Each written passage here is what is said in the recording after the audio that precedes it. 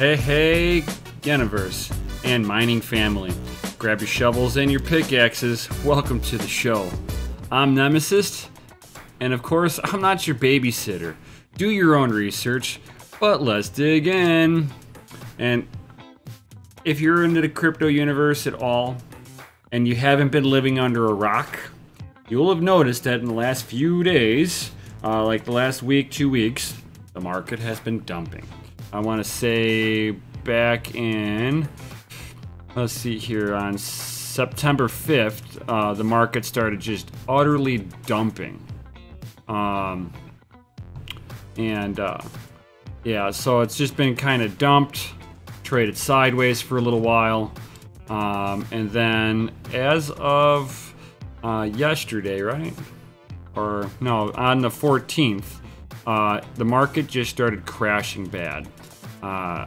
Some people are calling for like a $4,000, maybe a $3,000, $2,000 Bitcoin.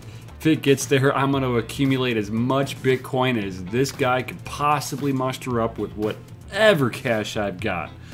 If Bitcoin's going to be worth something, it's going to be because I didn't sell anything, of course. But I got home today and I bought some Bitcoin. Almost at the very bottom. I almost caught the bottom on this one. I did it once before, but it's only because you got to be watching the market as it's doing it. Otherwise, you're never going to see it. But if you can hit anywhere near the bottom buying in, you're doing good. I mean, even anywhere from in this point right here, where I've moved this green line right down, anywhere in this point, you would have been doing good. Do I know if Bitcoin's going to drop down any further? I have absolutely no clue. The RSI is saying that it's in way oversold territory, which usually means that there's room for growth to come back up. Some people think it's going to crash down a little bit further before it starts to try to do an attempt of a bull run. It looks like for the next candle, I've got my candles on the day time frame. So as of the next day, which depending on, I forget if they're using what time zone that they're using for this charting. I'd have to almost look that up, but it looks like they've already started on the next day's candle, and it looks like it's going a little positive. It looks like even the RSI is starting to try to recover. If the RSI can hit into the 50 point range, I think it will recover and just kind of trade sideways for a little while. Will it go back down? I have no idea. This isn't my total technique. What I'm really good with. I'm not good with, guessing the market. I'll watch it and stuff. I mean, I know enough to be dangerous. But even the coins are like this one here, Ethereum Classic. I mean, everybody has been taking a dump on the market. But for me, that's not what I pay attention to. I'm considering that I'm a miner. This is all good and fine if you're a trader and you're wondering about how you're going to turn your money back into cash, or you're trying to short, trying to trade in a short position. You're going to be paying attention to these charts.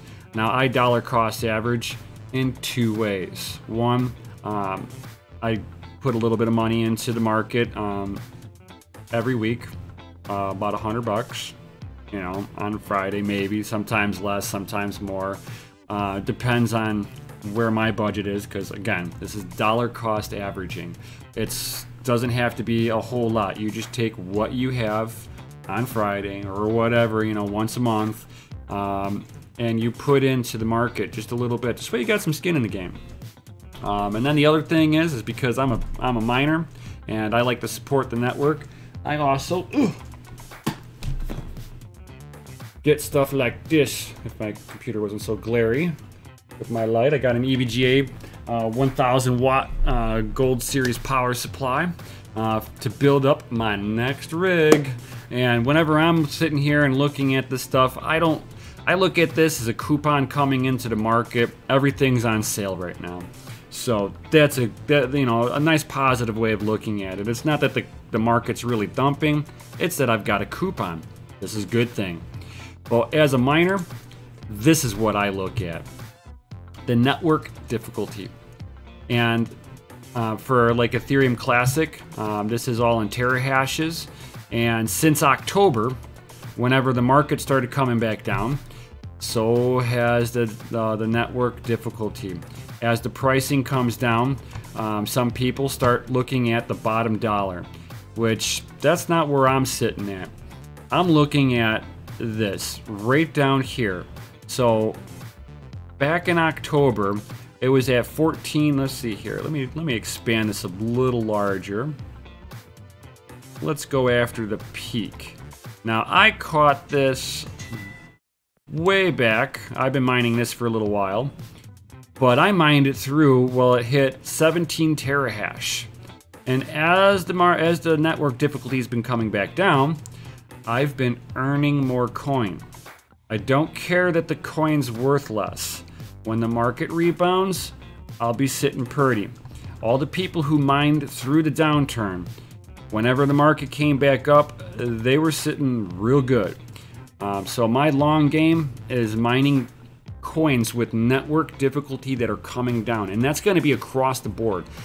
As the price comes down, people's electricity stays the same. So the people are going to have to make a decision. Can they afford the electrical bill, or are they going to continue mining?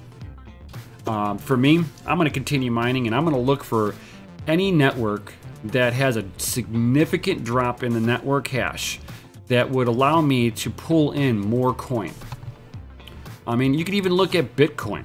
This is Bitcoins. I mean, since going all the way up, you know, till more recently, it plateaued as the market started dipping.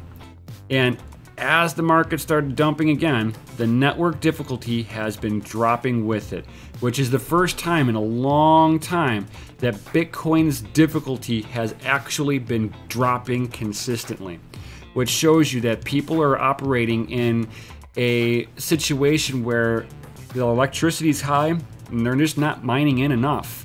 So they're forced to turn their rigs off and take the electricity that they would be normally spending and just buy coins with that instead. If I were to have to turn off my rigs, I would take every dollar that I was spending on the electricity and dollar cost average that in every month. Let me tell you, that's what I would be doing. Just because I might not be profitable enough doesn't mean that I'm not going to be still investing into the market. But that's how I look at it. But right now, I am actually mining at a loss, believe it or not. I've actually, as of today, until the network difficulty drops down again, which it's been, I've been actually mining more coin since this network's difficulty has been coming down. So I'm figuring that the network difficulty dropping down a little bit more, and that will put me right back in the profitability zone. I just hovered in where I'm at a break-even point, so I'm actually, it's not costing me money to, per se, keep the rigs on, but I'm not making any money now. All the money's gone. It's now just paying for itself, and, well, I guess I can kind of say I'm still profiting, because I've actually got my household's electric bill into it, and the rigs are paying for my electric in my whole house, plus heating my house, plus mining coins. So, I mean, in the long game, I am profitable. I'm not spending anything on heat, and it's like 27 degrees outside, and my heat furnace is off, has not been on. So, you know, it depends on what standpoint you're looking at and how you're viewing what you think is profitability. I mean, even Monero has actually been dropping down in difficulty since October, which this one is mined on everything. You might be mining it right now on your own PC. You just don't know. But even their network difficulty has been coming down.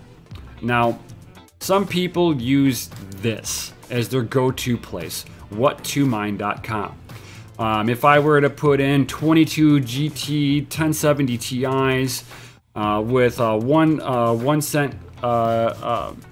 10 cent kilowatt hour, and hit calculate, it's going to calculate what it's thinking is according to your hash rate and the coin's value, what you're able to actually pull in.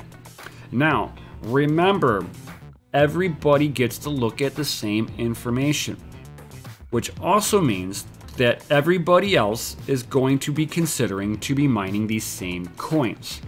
Now, you can go ahead and try to chase your profitability, going with this Sequoia coin, Lux coin, or Raven coin, and you could be trying to play with those, and just know that everybody else is turning their rigs and pointing them at these three same algorithms because they want to see maximum profitability.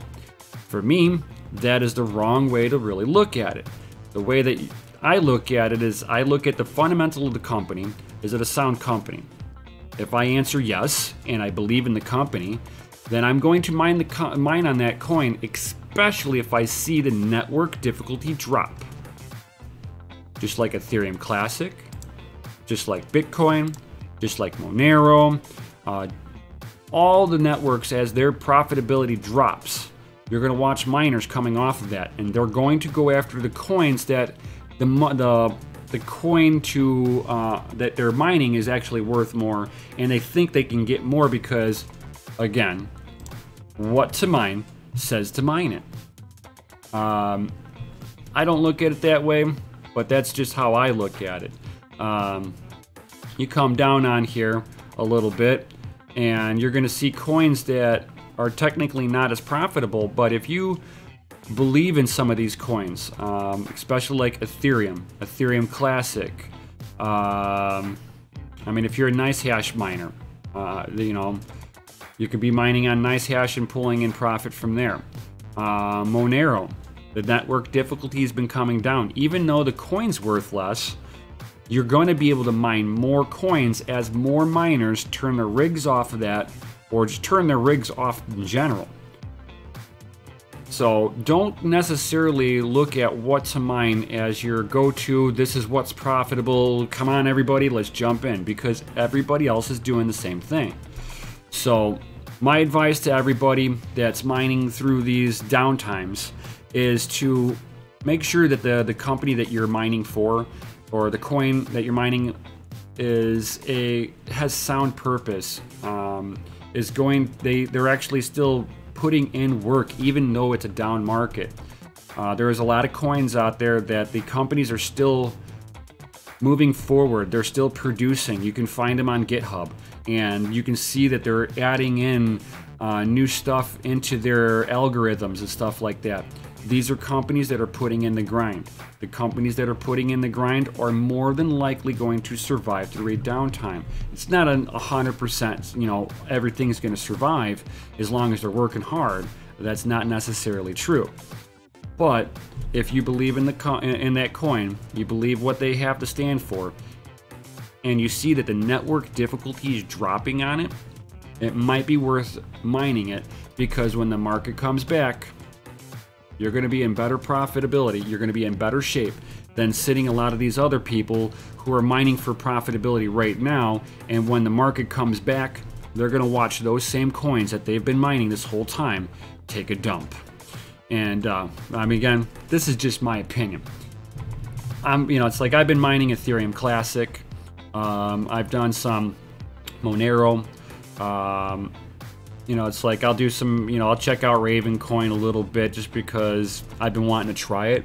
But it doesn't mean that I'm going to leave my rigs on there. It doesn't mean that that's the most profitable thing for me in any way, shape, or form. I might have some NVIDIAs, which they would perform very nicely on it.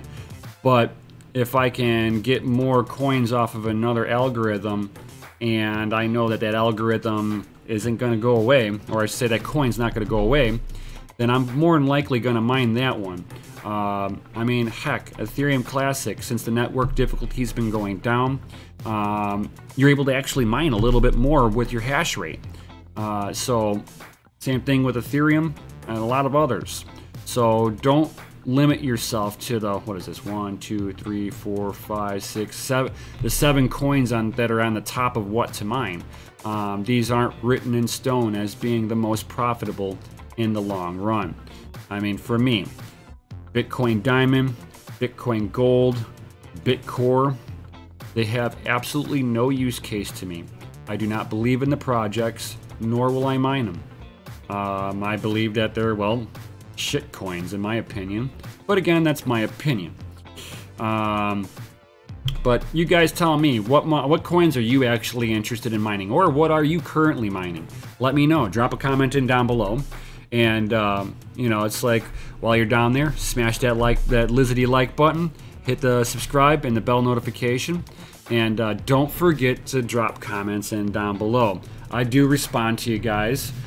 So if you guys got any questions or just let me know what you're mining on the bottom of this one, shoot away. And with that one, guys, I will, of course, see you on the next one.